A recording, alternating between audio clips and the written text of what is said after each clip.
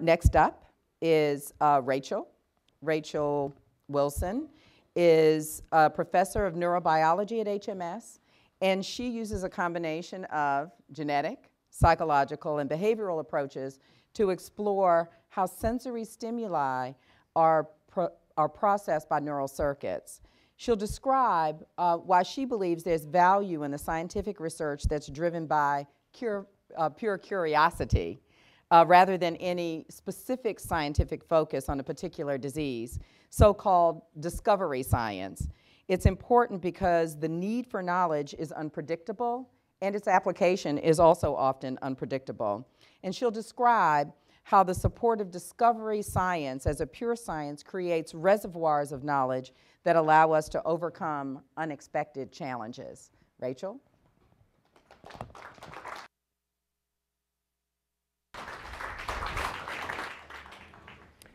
Thanks very much. My mission tonight is to try to convince you that curiosity can cure disease, and in fact, curiosity is essential to curing disease in the long term. And what I'm going to talk about is a little bit different from previous talks. I'm not going to focus mainly on my own research or a specific wedge of biomedical science.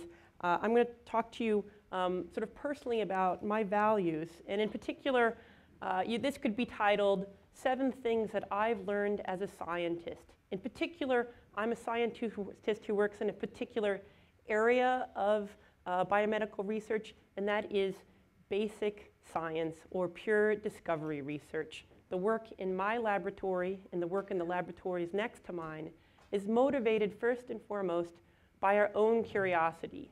So how does that work? Why do I do it? And what is our rationale? I think the #1 lesson I've learned as a scientist, and I think this is something that applies to us as a society, is that we should expect the unexpected. It's really the unexpected crises that, by definition, we are least able to cope with. The classic example of this from modern medicine, I would say, is perhaps the AIDS epidemic. I'm showing you on the right hand of the screen here a page from the Centers for Disease Control report from the early 80s that describes some of the first AIDS patients. When they walked into those clinics, the symptoms they had were bewildering.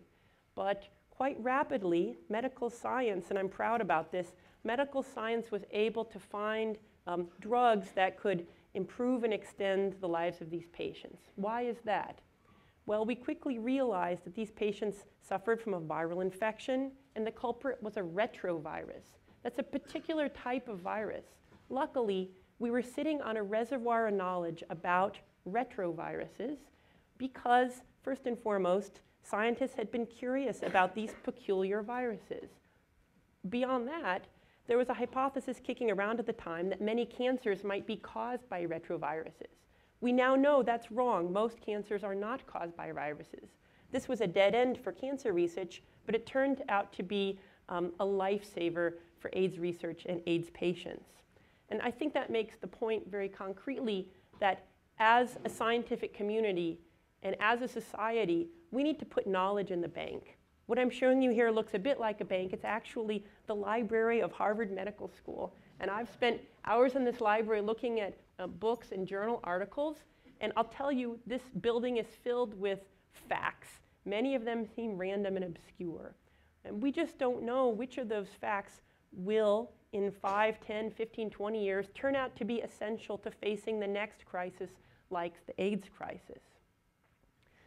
Lesson #3, we have to focus on what we do not understand. This sounds a bit obvious as scientists, but I'll tell you it's much harder to do in practice than it sounds in theory. The reason is it actually fights against some of our human instincts. Some of you have heard the old joke about the drunk man and the policeman. So the policeman goes up to this man who's standing under a street light on a dark night and says, "What are you doing here?" And the drunk man says, "I'm looking for my house keys." And the policeman says, "I don't see any keys here under the street light." And the drunk man says, "I'm sad to tell you, I also don't see any keys, but it's really the only place I can look."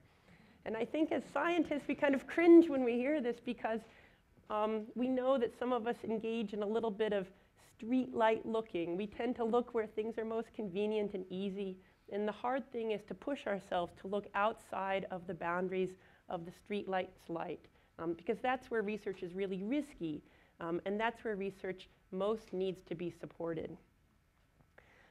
Lesson 4, I think that nature is really the best laboratory, and any research scientist will tell you that. I'm going to tell you a little story about this molecule. It's called Taxol, and it's a powerful chemotherapy agent. It's improved and extended the lives of many cancer patients. In the 1960s, botanists working for the USDA had collected thousands of samples of plants, and the NIH got a hold of those samples and started screening them for anti-cancer activity.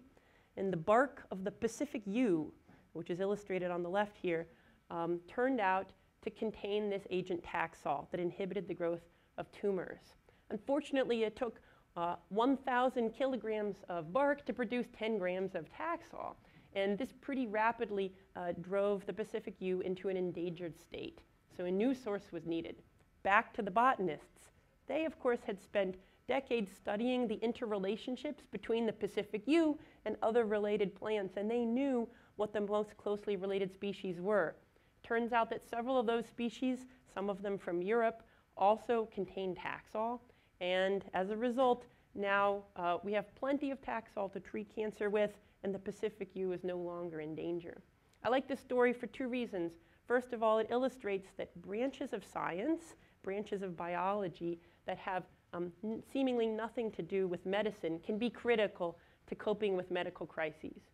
And second of all, it illustrates the importance of understanding the interrelationships between species here on Earth. And that, I think, is essential in our work as biologists, particularly biologists who work in basic science research. We need to look for connections. Here's another little story. If you catch a fruit fly in your kitchen and you look at it under the microscope, you'll notice that it's covered with small hairs. All the hairs lie in the same direction. They lie parallel to each other, like the fly has been combed with a comb. So some decades ago, scientists screened for mutants where the hairs were disordered. And they found one such mutant. Those of you at the back might not be able to see this, but the image on the far right shows hairs that are all disordered. They're not pointing in the same direction anymore. Well, it turns out that the gene that was mutated here is a gene that you and I have in our own bodies, and it's in all mammals. In fact, it's in a wide variety of organisms. If you look at mutants of the same gene in mice, they have the exact same characteristic. The fur on the mouse's back is now no longer smooth. All the hairs are pointed in different directions. And to me, that's kind of a striking example of the fact that not only do many organisms on Earth share the same genes, the same genetic inheritance, but those genes often serve similar functions. The punchline here is that this also taught us about cancer.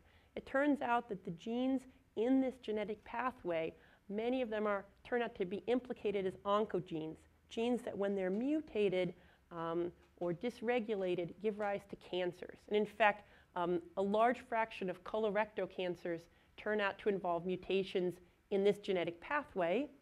And believe it or not, studies of the development of hairs in the fruit fly have given rise to a lot of really deep understanding of the biology of tumors in human beings.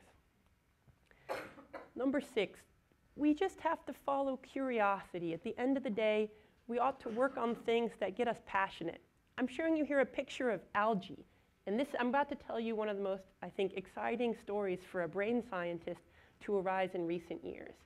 These algae are single-celled organisms, but even though they only have a single cell, they can sense light, lacking an eye, and they can swim toward light. They can beat their flagella to move toward light. They engage in photosynthesis. So how does an algae see when it's only one cell? It turns out, and scientists have found that these algae contain pores, the small proteins, that in the presence of light open. And when they open, current rushes into the cell. That changes the electrical potential of the cell. It changes how the flagellae beat, and it causes the algae to move toward light. That sounds like a miraculous story, but it has nothing to do with medicine. And that's where we're wrong. So brain scientists, meanwhile, were watching this story unfold, and several kind of clever neuroscientists got the idea of taking these pores from algae and placing them in individual brain cells. And by placing them in specific brain cells that control specific cognitive or behavioral or perceptual functions, it turns out that we can manipulate the electrical activity of those cells and manipulate the organism's perception and behavior. And the idea is that you shine light on brain cells that contain this pore. The pore opens, it changes the electrical activity of those cells, and you know that this is how brain cells communicate with each other using electrical signals. Now in laboratories all around the world, including my laboratory, we're in the business of placing these pores from algae into individual different brain cells of different types and studying how that changes the animal's thought processes and behavior. And in doing this, we're learning an enormous amount. And of course, it has therapeutic potential as well. Already, scientists are exploring how this can be used to restore vision to blind patients, for example. And it's widely acknowledged that it has applications for neuropsychiatric disease. Finally, I think we need to foster curiosity in others. And I speak here as a parent of a small child who's obviously an incredibly curious character to me, and that's a delight to my heart. But I also speak as a scientist who trains other scientists. I train graduate students in my laboratory and in my graduate program. We're all born curious. Any parent knows that. But curiosity can be extinguished. And I think it's often extinguished by stress. In a stressful situation, we stop listening to those questions inside our head, and instead we just focus on what seems most urgent at the moment. And right now, funding for science in the United States is under stress, and this is putting a lot of pressure on scientists like me to focus on specific diseases. Of course, disease-driven research is incredibly important, but I think if we stop doing curiosity-driven research, eventually our reservoirs of knowledge will dwindle, and I think that's a danger. So these, I think, are some of the values that motivate me in my work as a research scientist, and I wanted to share them with you today to let you know why I'm passionate about my work. And I just want to close by letting you know what I hope I have accomplished here. I hope that when you pick up the newspaper tomorrow and you read about some discovery some scientist has made about algae or plants or something like that, the DNA of bears, you'll realize that perhaps this is not so crazy. It may be that this is a scientist who's got the vision and the guts to look outside of the penumbra of the streetlight.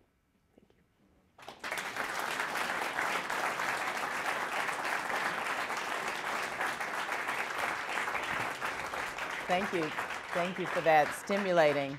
So we'll have to stop saying curiosity killed the cat and start saying curiosity will cure the cat. You mentioned funding, though, which I think is a really interesting and practical question. And with all of the pressure on time and on resource, money and other, how do we decide where in the dark we kind of extend our curiosity? I think that's an important question. And I mean, I've been speaking sort of from the heart. I've been emphasizing that you have to be personally passionate about what you're studying if you're going to do this kind of research. But personal passion is not enough, and we do have to make hard choices about what to fund, even within curiosity-driven research. I think that kind of there are two metrics that are important. One is this research focusing on something that we don't actually understand? So is this research going outside of the shadow of the streetlight? On the other hand, is this research likely to produce an answer to a question? In other words, are you likely to find a pair of keys outside of the streetlight in the course of this research? And those two things are sort of in tension with each other. And that's part of the art of being a curiosity-driven researcher and also in training students in this area. How do you pick a research topic that extends into the unknown but is also very likely to provide something interesting? I think you also asked or posed a stimulating question, which is how do we stimulate curiosity in our children and in our grown people that are working with us in the area of research? I think part of what we do is to give people the freedom to follow their passion as long as it seems that there's some feasible answer to the question in sight. And again, not to put people into too much stress.